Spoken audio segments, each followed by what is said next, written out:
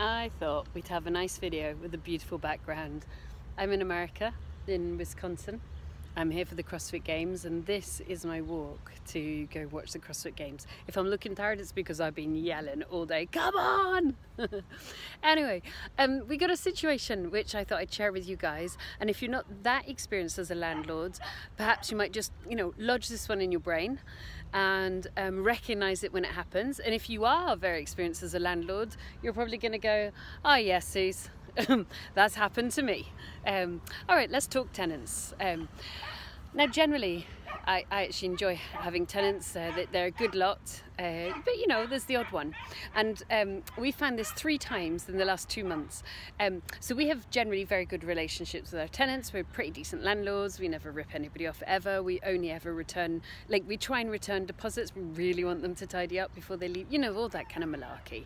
We're decent, but we're also quite black and white, so if you do damage something, you got to pay. And we have a full-time handyman that works obviously full-time in my business. He's worked there for 2.5 years now. Ooh, dogs, American dogs. There you go.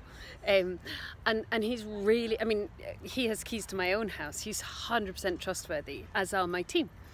So I find it quite bemusing because we do inspections every 3 months, and then we also have a very proactive rolling program of repairs. So we don't want to be reactively called out. When we do inspections, we leave a little bit of time for our handyman to repair anything he sees in the house.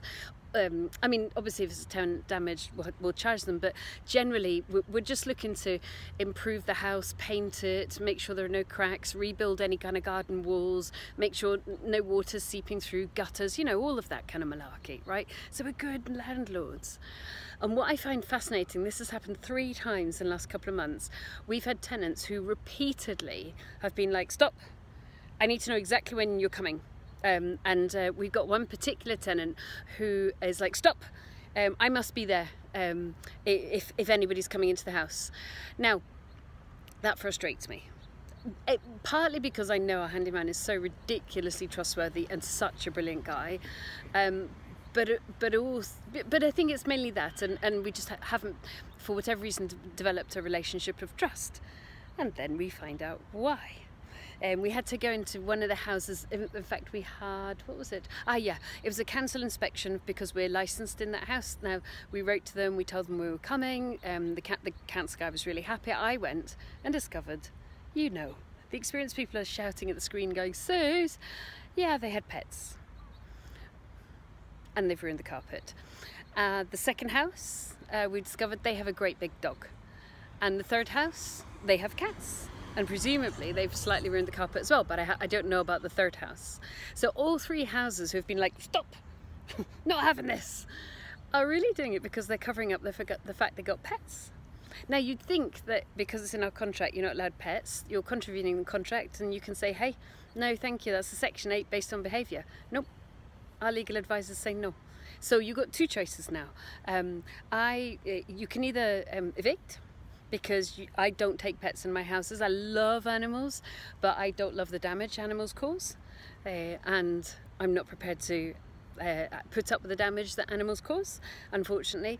So you can either evict, or you can do what we've done with the first set of the 3 tenants, which is say, look, we know that you've got cats. The landlady's been in. She's seen damage to her carpet in 2 places, which quite clearly has to be replaced.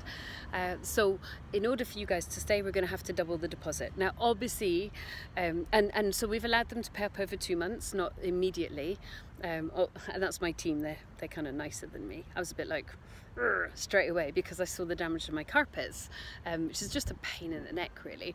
But obviously the one thing we then have to do is when they give us double the deposit, we have to uninsure the original deposit and or rather we have to insure the new deposit to the correct amount, because otherwise, you've then got the problem of not having given them prescribed information and insured the deposit within 30 days.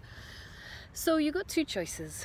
I'm kind of sitting teeth-gnashingly grumpy about doubling the deposit, but what I've just, and really what I'm going to do in the future, if anybody else is like, stop, you're not coming in, which we had 3 sets and all 3 of them have got pets, I'm going to because clearly they were hiding the pets, I'm going to just have a reason to go in myself to really check whether they're pets, because I'm allergic to cats. So if I start sneezing, they got cats.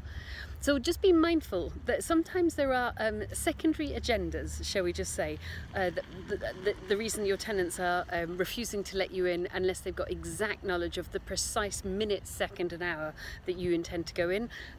And it could be they're hiding their pets. In which case, what'd you do? Me, I double the deposit and say, you know, that those are the circumstances under which we're going to continue this relationship. Probably sensible.